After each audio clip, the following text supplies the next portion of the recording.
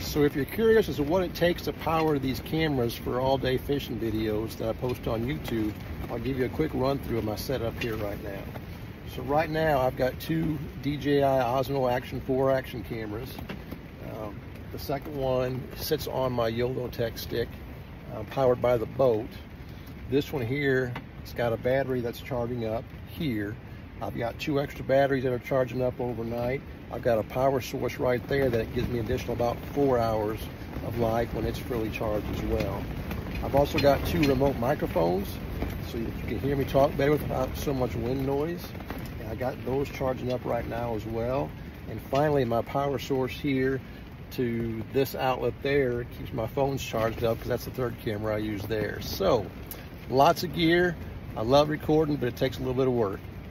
Hope you're enjoying it. If you like the channel, please like and subscribe.